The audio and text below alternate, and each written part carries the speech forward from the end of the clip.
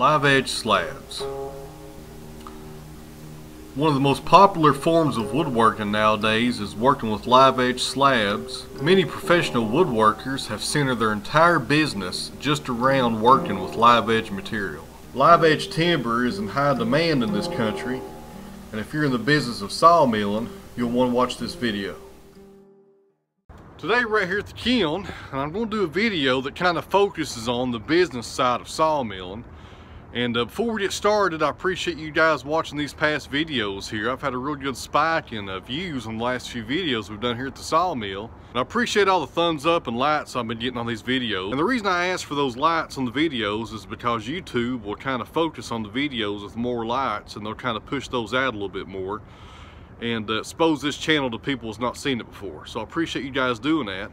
And it never fails. I could care less if I get thumbs downs on these videos or people that hit the dislike button. I'd get 4 or 5 every time I put a video out. Within the first 30 seconds of putting the video out, there's 4 or 5 people in this world that are sitting by their computer just waiting, and they hit that dislike button. It's kind of funny, I think. It's kind of comical to me.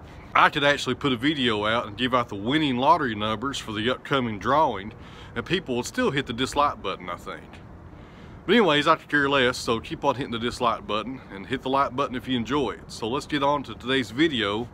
Well, up on the sawhorse today, I got a slab of black walnut, live edge on one side right here, 8/4 thickness. The width is about 14 inches, and I think this timber is about 9 feet long. As you can see, this slab looks nothing like it did when it came off the sawmill last year. When you run slabs through a kiln, or just lumber in general, you get a lot of ugly stains and a lot of buildup here on the face of the board. And I'm not sure what causes that whole process to happen. I'm sure it has everything to do with how the lumber is dried and just the process of kiln drying lumber. And my kiln is not the reason it does this. If you run slabs through any kiln, they're going to come out looking like this, or lumber in general. So this is what you get. It looks terrible. You got stains all over it where the waters came out. You know, the color's not there like it was whenever we put it on the sawmill. And when you have customers come over to look at slabs, and you're in the business of selling wood, this is something you don't want to show to them right here. Now bring the camera in a little bit closer. As you guys can tell, it just looks horrible on the face of it here. You got these stains everywhere.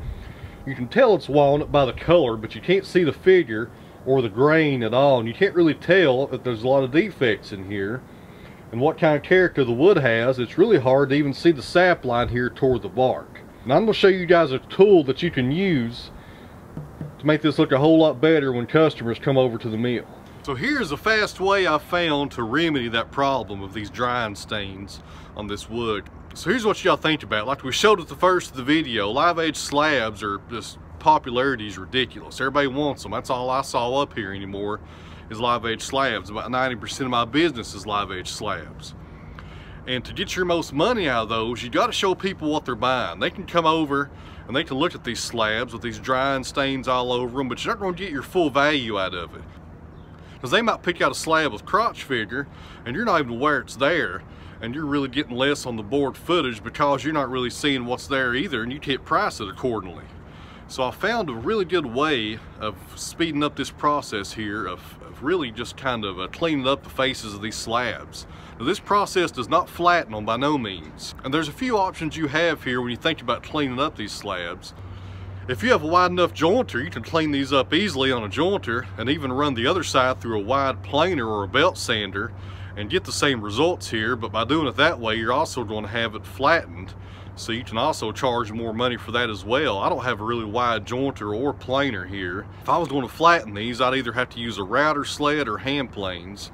And when you're running a business like this, you can't really spend all day just using a hand plane flattening 1 or 2 slabs. Even though I enjoy hand tools and love using them, it's really not practical here when you're pulling out 600 to 1,000 board feet at a time out of a kiln like this. You can't really spend one day just flattening 2 or 3 slabs. Found another way to kind of clean these faces up here.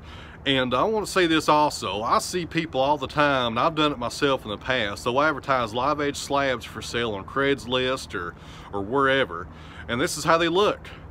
And by doing this process here that just takes a couple of minutes, I wouldn't recommend doing this process on 1-inch lumber.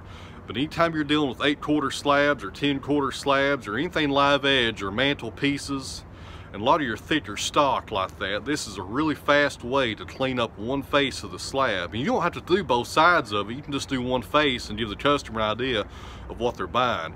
Because I found in my experiences over the past 7 years selling slabs, most people that I sell them to want to do the flattening process themselves. They like buying the raw lumber and really just turning it into what they want to do with it. Very rarely do I get people requesting if I can flatten the slabs for them. It rarely happens, and it's something I don't even offer here because it's too time consuming. I usually just point them in the direction of a large millwork shop who has a CNC machine who can flatten them pretty fast for them. And also, this is no paid endorsement. The company that makes this tool is not giving me any money to do this and didn't ask me to do it. I'm kind of just trying to give you guys an idea of something I found that might make you more profitable if you're looking to get into this business or if you're in it already. And I just started using this tool last week actually. I acquired it at the end of December. Didn't have a chance to use it up until last week, but man, it has been a game changer here, and it's just ridiculous how good of a job it does, and I wish I'd have found out about it a long time ago. If you're interested in it, you can click on the link below. I'll leave a link to Amazon. That's where I got mine from, and you can read more about a lot of the specifications of it and read other user reviews if you're interested in it. So let's get on with it here and take a look at it and put it to use. Well, alright, here's the tool I'm talking about. This is the Festool Ras, and some people call it the Ras rotary sander. And this thing is ridiculous. It is like a grinder that takes sandpaper pretty much. I've never had a sander this strong before, this powerful. As you can see, it's made by Festool. You get these real nice sustainers, they call them, or carrying cases that come with them. Of course, you know, when you see Festool, you know it ain't cheap, but it's really well made like all their products are. I'm a huge fan of Festool. I got the domino and the trat saw and the router. I got several of their tools, and this just adds to the arsenal. But this thing right here is a beast of a sander, and it really does a great job of cleaning up these slabs. These sanders use these little orbital pads. They're 4.5 inches diameter, and they just stick right on. And they're not like your regular palm sanders, like your DeWalt or stuff like that. There's no holes in here. There's no hook and loop system, so you don't lose any of your surface area here to sand with. It's just solid, stitch right on there. And you can also hook this up to a dust collection system. And I tried that already through the Festool dust extractor, but it really just works up so much dust, it fills the bag up so fast, it's not real feasible. So I've been doing this outside, and you'll see here in a minute when we get it going. It shoots dust everywhere because it's so powerful. Now this thing does have variable speed control in the back, 1 through 6. I usually run it on 5 or 6. Now this sander is extremely powerful. If you're not careful, you'll dig a hole right through the wood. If you get on these edges here and just put a little bit of pressure, you'll start shaping the edge of this wood. I've seen people on YouTube also use these sanders to scope out and shape chair seats with them because they're so powerful. You can just remove a lot of wood really fast with them. And you guys will see here in just a minute how fast and effective this tool is. In about 2 minutes, I'll be able to effectively clean up this entire 9-foot long slab and make it look like it just came off the sawmill. Now, I won't sand both sides of this slab. It's really not necessary. I try to pick the best face that I can see through these stains and sand that one. And that would give the customer the best overall picture of how this slab's going to look once it's finished. So no need to do both sides, just do one of them. You can do both sides if you want to, but it's really not necessary. One side is plenty for them to see what kind of color and what kind of grain the wood has.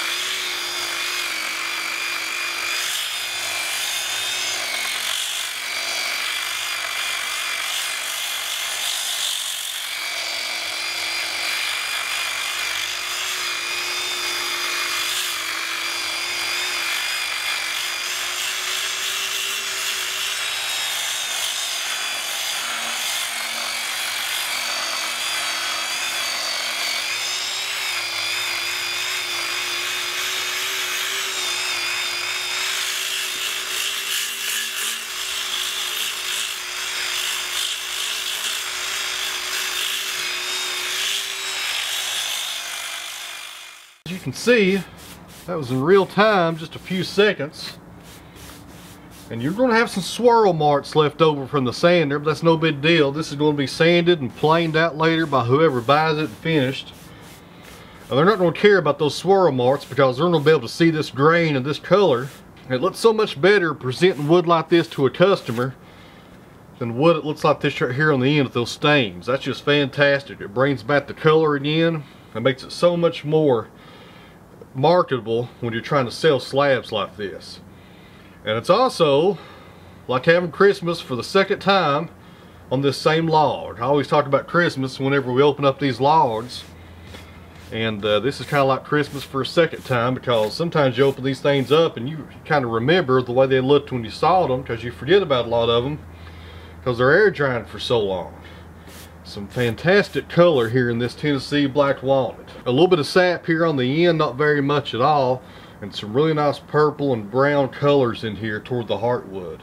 Some fantastic stuff. So we get the camera turned around here and we'll do this entire slab and see how it looks.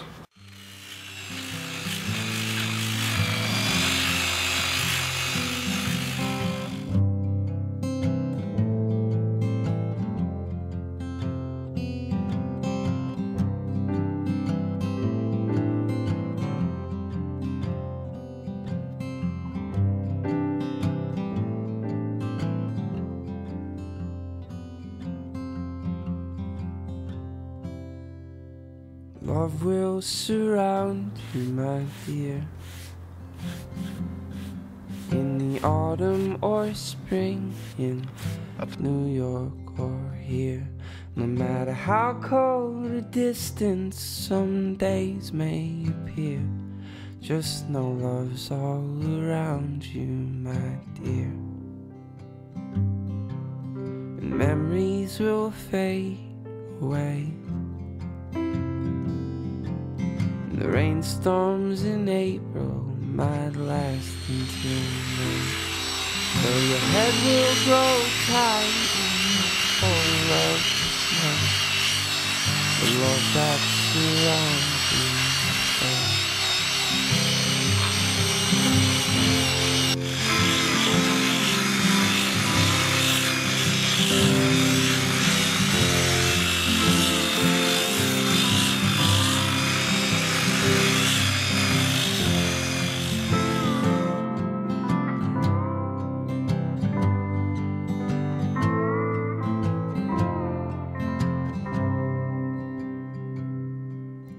Have trouble falling asleep. About 4 minutes per slab and they're done. You get this nice face here to show to your customers. Because you think about it, when you're selling your lumber, your slabs, if you sell them from your sawmill, your wood shop, from your house, from a farmer's market, wherever you're selling them from, this right here is the best way to go. When they pull onto your property and see your stuff that's for sale, this right here really stands out. When you got slabs faced like this and the grain and the color showing, it really, you know, you can't beat that. Because the other guys are doing this when people pull on their lots. They're showing off this terrible surface here that's got the kiln drying stains and everything else that goes with it. And you don't want that. And you're really going to see your revenue increase when you start surfacing these slabs and getting them ready. And they're not flattened by no means, like I said before. They're just really rough sanded to show the grain and the color. You know, think about that. When you pull on somebody's property and you're going to buy some wood, what do you want to see? The nice ones that show the grain, or this terrible looking one with the kiln stains on it. Anyways guys, I hope this was helpful for you people in the sawmill business, or you people thinking about getting into it. There's a lot of cost up front, there's a lot of tools you need, and most of those tools are expensive, just like this Festool sander. But you got to have that stuff if you want to be profitable in this business, because it's really getting flooded by the sawmills out there nowadays. Wood-mizers cranking them out, and they're selling lots of them. Timber King, Norwood, they're selling them every day, and there's going to be a lot of people out there in the market selling timber in the next few years, because woodworking, the popularity of it is through the roof nowadays. I mean, everybody and their brother is really doing woodworking now. If you go on Instagram, which is the most popular social media platform for woodworkers, I think, you'll get on there and search for hand tools or woodworking or sawmill, and you'll see it flooded with posts of people getting into the craft and people that's been in it for a long time. So really there's a good output there for your product. There's plenty of people doing this, but you want to stand out. By standing out, you get your slabs ready and get them surfaced on one side and get them ready to go. Now, up until about a month ago, until I bought this tool, I didn't even do this whole process I'm showing you today. If I had a slab I thought was really unique, I would either take my hand planes to it, which took all day long most of the time, or at least half a day to scrub off the top of it with a scrub plane or a jack plane, or I put it on my wood-mizer and I take off about a 1/16 or an 1/8 inch of material to reveal the grain, and I never had a process that was this fast. I don't have a wide enough planer to handle slabs like this. I don't have a belt sander either. And taking it to a mill shop is just really out of the question, because you're going to be paying them by the hour to clean your slabs up. So for a few $100s, this tool has just paid for itself, like I said, with the first slab I sold. And every slab that comes out of my kiln is going to be getting the same treatment here, no matter if I'm taking it to a store to sell, if I'm selling it from my home, or if I'm selling it at the woodworking shows or a woodworking store. I'm going to start cleaning up every face, because, you know, it just takes a few minutes, and in the long run you're going to see that money returned to you. Some really nice stuff. And the only downside of this I can think of is I don't want to get rid of it. I hate seeing this stuff go now, because it reminds me of the times it come off the sawmill and how pretty it looked when I sawed it. And it's kind of hard to let go of them when you see that grain pop out again, because I'm a wood hoarder also. I love wood and I hate seeing it leave, but you got to sell it to be profitable and keep the whole cycle moving. So hit the thumbs up button, guys, if you enjoyed this. And we got sawmilling coming up tomorrow. And the buckeye tree is going to be on hold for a few more days. We've had some terrible weather lately. We've had a lot of rain and snow, and the wind's been really bad, except for today actually. It's been a really good day for videoing. But anyways, the buckeye tree's right beside some power lines, and I want a good day with ideal conditions. That way that thing doesn't try to go the wrong way on me and knock the power out. And so tomorrow, like I said, sawmilling. Wednesday, going to be taking down some cherry trees. Some nice cherry trees with that. Also got another tool review to do this week, and it's got to do with cutting firewood. I got another new tool on the way. Not sure when it's going to be here. And what else we got going on? More sawmilling and more logging, I guess. That's about it. That's enough. What more do you want? Anyways, guys, thumbs up. Subscribe if you haven't already. Got some good stuff coming, like I said, this spring. And we'll see you guys tomorrow, sawing up some more white oak and sawing some walnut tomorrow also. Once again, guys, thanks for watching. And if this was very useful to you, let me know in the comments below if you enjoyed this. And if you have any questions at all about that sander, like I said, there's a link down below to Amazon where I got it with all the specifications on it and the price. So thanks for watching.